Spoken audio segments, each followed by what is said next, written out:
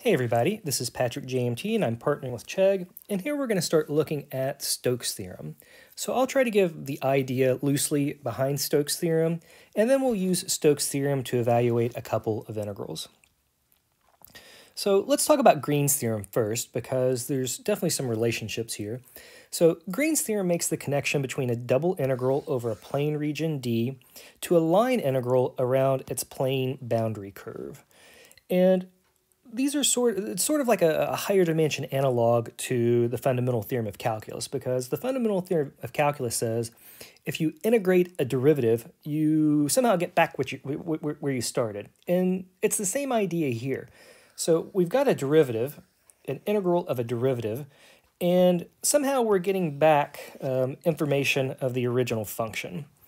So it's interesting because, at least to me it's interesting, because you can get information about this double integral over this entire plane region just by knowing information about its boundary curve. So Stokes' theorem relates a surface integral over a surface S to a line integral around the boundary of S. So let's talk about a few things here. So I've got my surface S here. I've got this boundary curve that goes around it. We'll talk about the direction here in a second. So let S be an oriented piecewise smooth surface that's bounded by a simple closed piecewise smooth curve C with a positive orientation. So here's our normal vector n, our unit normal vector n. The idea is if it's got a positive orientation, what that means is you can imagine if you're walking along the boundary curve. If you're walking along the boundary curve so that your head is pointing in the same direction as the normal vector, when you walk around the curve, that surface is always going to be on your left side. Okay, so let F be a vector field whose components have continuous partial derivatives on an open region in R3 that contains S. Then we get this relationship. Okay, so we'll use these to compute some integrals. Okay, so suppose that our vector field F is equal to yzi plus xzj plus xyk, and S is the part of the paraboloid z equals 9 minus x squared minus y squared that lies above the plane z equals 5 oriented upwards. So I'm going to use this, this formula to help us compute this. So we'll have to find a couple things first. So our R of t is going to be related to the boundary curve.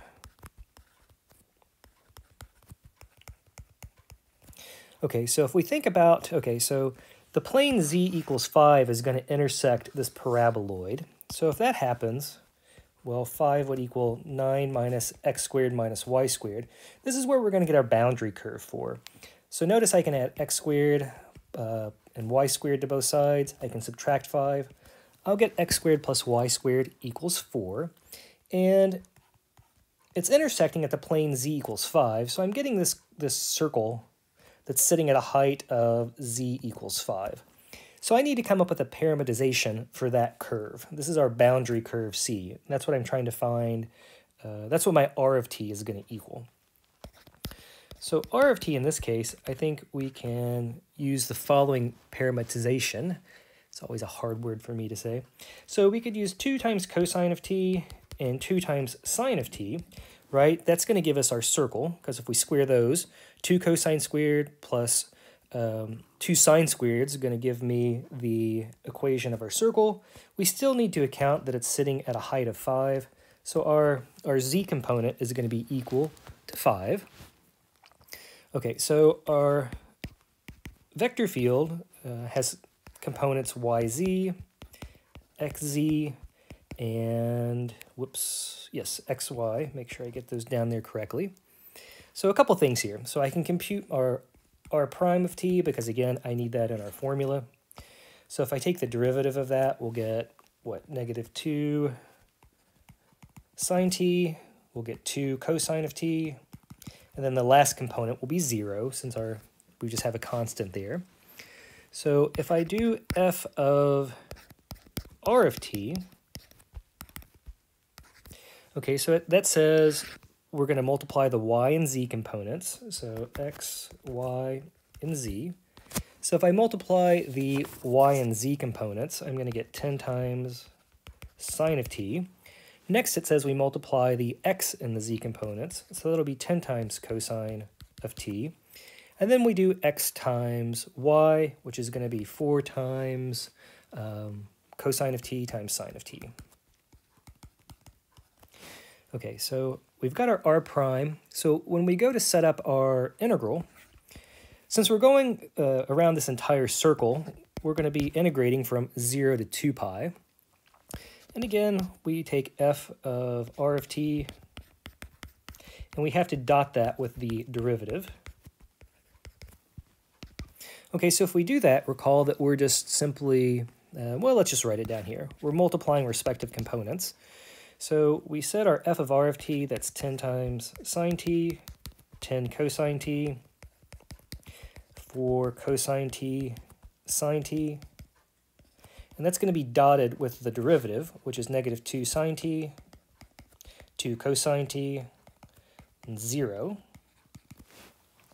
Okay, so we multiply respective components. So if we do that, now we're doing a dot product. So we'll get, what is this, negative 20 times sine squared of t. So I'm multiplying this component by this component. And remember, when you do a dot product, you no longer have vectors. So we're getting rid of those. We would have plus 20 times cosine squared of t. And notice our last component, since we're multiplying, or our last term, since we're multiplying by 0, one of those components is 0, we'll just get a plus 0. Okay, so now this is what we have to integrate with respect to t. So now we've kind of done the legwork in some respects. So let me see if I can't squeeze all this in here. So what did I do here? I integrated, or let's see, first we'll simplify.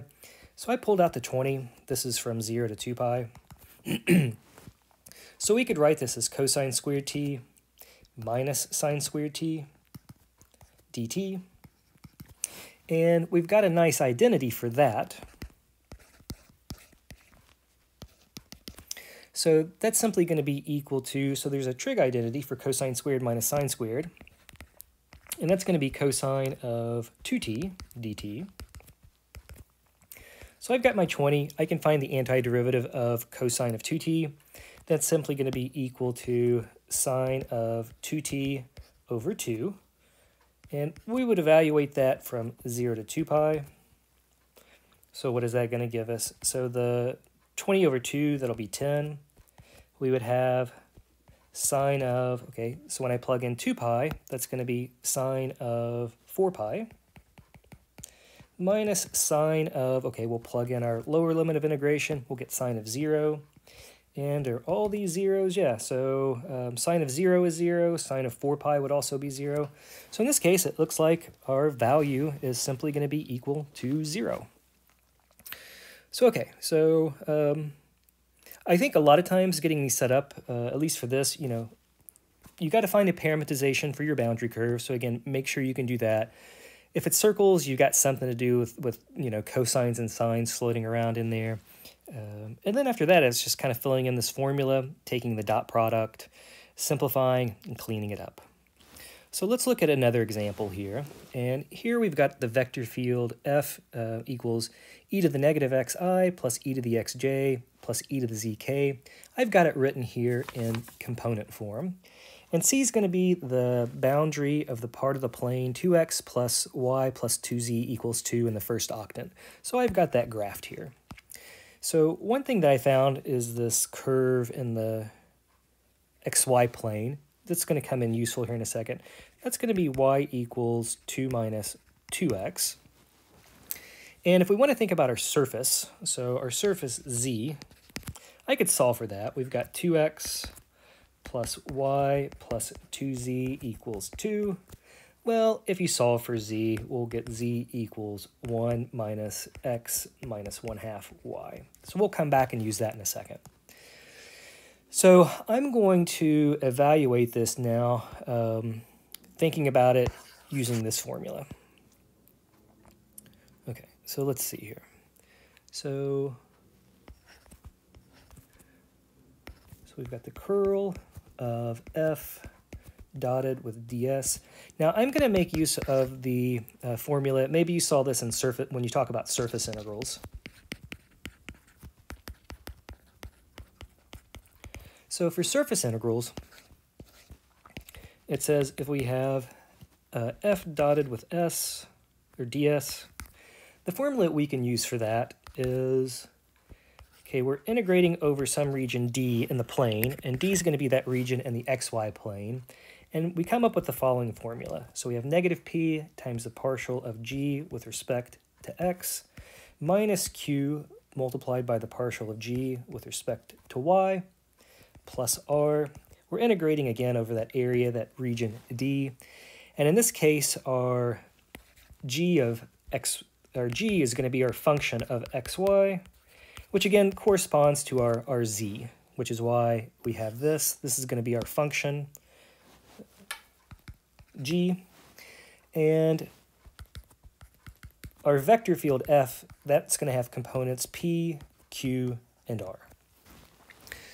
Okay, so I need to come up with our vector field f, and our vector field f in this case is going to be the curl of f. So the first thing we need to compute is the curl of f. And recall that the curl of f, that's simply equal to delta del crossed with f. So in this case, we've got to do a cross product. So we've got I, j, and k. We take, so del is the partial with respect to x, the partial with respect to y, the partial with respect to z, and we use the components of f, so we'll use those. So let's see, so that was e to the negative x, e to the x, and e to the z. I think I got those right. Yeah, e to the negative x, e to the x, and e to the z. So you can check my cross product here. So this is going to be the partial with respect to y of e to the z minus the partial with respect to z of e to the x multiplied by I, minus, next we'll take the partial with respect to x of e to the z minus the partial with respect to z of e to the negative x times j. And if you've forgotten how to do cross products, I certainly have videos of those. We'll take the partial with respect to x of e to the x minus the partial with respect to y of e to the negative x multiplied by k.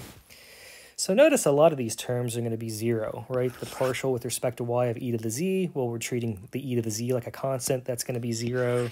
This will be 0. This will be 0. This will be 0. Okay, we've got the partial with respect to x of e to the x. Well, that's going to leave me with an e to the x. I'm taking the partial with respect to y of e to the negative x. That's just going to be 0. So we have e to the x multiplied by k. So there's the I component, the j component, the k component. All right, so where are we at here? So this is now, that's my curl, but this is going to be using our notation here. This is going to be like our vector f when we do our, use our other formula here. So we set our surface that we're using. This was our surface. And again, it's bounded in this region in the plane. Well, let me draw that a little better. It's bounded by this region in the plane. So we can use that to produce our limits of integration. Okay, so what do we have here? Okay, so we're over this region, D. So we're going to integrate with respect to x and with respect to y. So again, we had that z was equal to, where'd it go? 1 minus x minus 1/2 y. So we can compute if we take the, and again, they label this as a function g often when they talk about surface integrals. So if we take the partial of g with respect to x, that's simply going to leave us with -1. The partial of g with respect to y, that's going to be equal to -1/2. So it says we do negative p. So this is our p, our q, and our r. Maybe it's worth filling in. So you would have -0 times the partial of g with respect to x, which is -1. We would have minus q, which again is 0, times the partial of g with respect to y, which is negative 1/2. And then it's plus the r component, which is going to be e to the x. And then we're going to integrate with respect to y with respect to x. So if I integrate with respect to y, that's coming from so you can think about this curve and this curve. Those will be our inner limits of integration. So our lower limit of integration in this case is going to be 0. The upper limit of integration will be that line, 2 minus 2x. 2 minus 2x. And when we integrate with respect to x, well, our smallest x coordinate is going to be 0. Our largest x coordinate is going to be 1. So this is from 0 to 1. So it looks like we're just integrating from 0 to 1, from 0 to 2 minus 2x. It looks like the only thing we're left with is e to the x dy dx, which that's friendly after all that other legwork to get here. Okay, so let's see if we can't compute this. This is from 0 to 1. If I integrate e to the x with respect to y, I'm treating e to the x like a constant. So I'll get e to the x times y. I've got to evaluate that from 0. And maybe we'll even emphasize from y equals 0 to y equals 2 minus 2x dx. So when I substituted that in, I get from 0 to 1, I'll have e to the x. When I substitute in my upper limit of integration, we'll have 2 minus 2x. The lower limit of integration, when I plug in 0, we'll just get 0. So now we have to integrate that with respect to x. And when you integrate this, this is 2 e to the x, which is no problem, minus 2 times x multiplied by e to the x dx. Okay, so the first part's easy. To integrate the second part, you just use integration by parts. I'm not going to show all the gory details on that one. I assume if you've made it this far, you're probably okay. Or we could have just done integration by parts, honestly, at the very beginning if you wanted to. Either way. So after I did integration by parts and simplified, I got 2 minus 2x multiplied by e to the x. And really, I just did integration by parts here. Plus 2 times e to the x from 0 to 1. And when I plugged in those limits of integration and simplified it down, I got this to be equal to 2 times e minus 4 as the solution.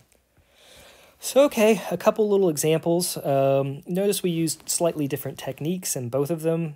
A lot of things to remember here, a lot of things to keep track of, a lot of little things to do. You know, you've got to find these boundary curves. You need to be able to express those in component form.